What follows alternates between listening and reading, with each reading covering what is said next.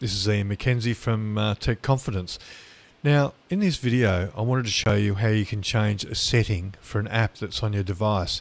Now, I'll show it to you on an app called Safari, but most apps on your device will have settings in this location I'm about to show you. So, the first thing we'll do is we'll go to Settings.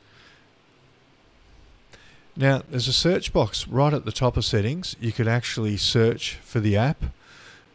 So if you've got a lot of apps, that comes in handy to do, so you don't have to keep scrolling down to find it. But in this case, we're going to look for Safari just by scrolling down. And we're going to look at the different settings Safari has.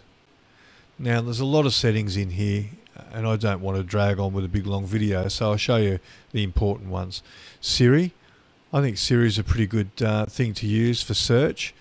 It'll make suggestions for you on your device, and you'll see it pop up with its suggestions. If that annoys you, you can come in here and you can turn those off. Show in search, suggest shortcuts. I'll do another video on using Siri at a later date. But for now, just know it's there and you can turn it off if you like. You can change the search engine that you search on. So when you type into the address bar of Safari a search term, mine will go to Google automatically, but you can change these in here. There's suggestions in here, so when you start typing a search query, it'll come up with some automatic suggestions there. You can turn that off here.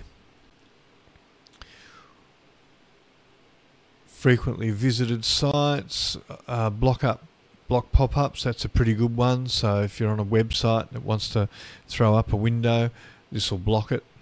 Change the download folder. So if you download something off the internet, it'll put it in whichever folder you select here. And they're the important ones. Make sure the fraudulent website warning's on. And if you don't have Apple Pay, you may as well turn that off here. If you find you go to a website and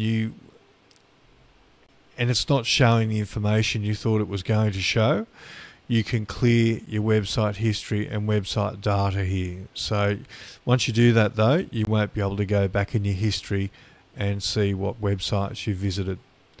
Page zoom is an interesting one. Let's say you're finding it difficult to read things on the web pages. Well, you just come in here and you could up this to 125 or 150%. That means every time you visit a web page, it'll show the contents or the content of that page at 125% or 150% instead of 100%. So it will effectively zoom everything in, making it easier to read. So you can play around with that. And if you don't like it, you just tap that. It's as easy as that. You just come back in here and put it back to 100 and you're pretty much done.